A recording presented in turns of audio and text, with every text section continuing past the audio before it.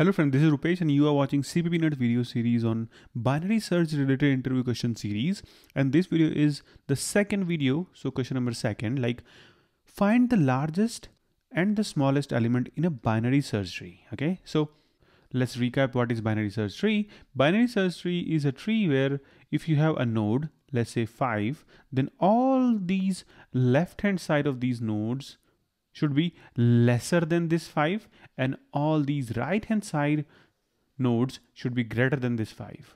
And this particular property is applicable for all the nodes in the tree. So same goes for this. So if this is some number, left hand side should be less than this number and right hand side should be greater than this number. So if you collectively see this tree, then it will be like you have stored data in a sorted format.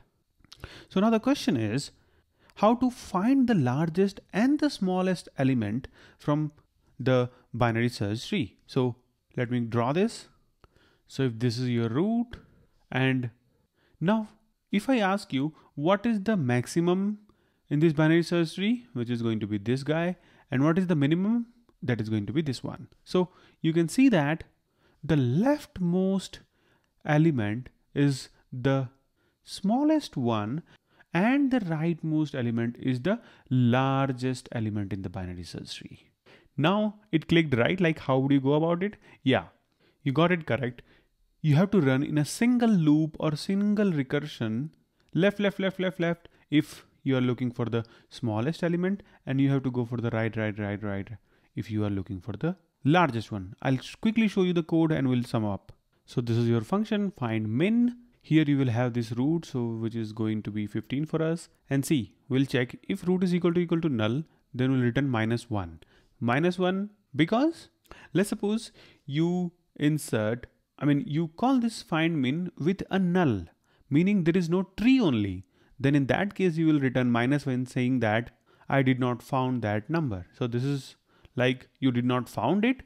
And if root is not null, then we'll check if roots left exist, meaning this 15's left do exist, then we'll go to that 15 left. Oh, sorry, this is right. We have to go to 15's left. So 15 left is 10. This time it will be like 10 here. Okay. So same goes with 10. 10 is not null. We'll come here. We'll again check if 10's left exist. Yes, it does. And then we'll pass this left. This time we'll have 9 here. And then 9 is not null. We'll go here. We'll check roots left, which is 9's left, do exist. No, it doesn't. Meaning we'll not call this. We'll just simply say, hey, return roots data. And root data is 9 for now. So we'll just return this 9 from here. So you know that 9 is the answer. Okay. So it's like you just have to check, did I hit the leaf node when I was traversing left, left, left, left. And this is a recursion. You can use a simple while loop also. So if root exists, roots left exist, as we were checking here, we'll go root is equal to roots left. Okay. And we'll just keep doing this unless we find that roots left is null. And once we find that, after this closing curly braces, we'll write return roots data like this. Okay.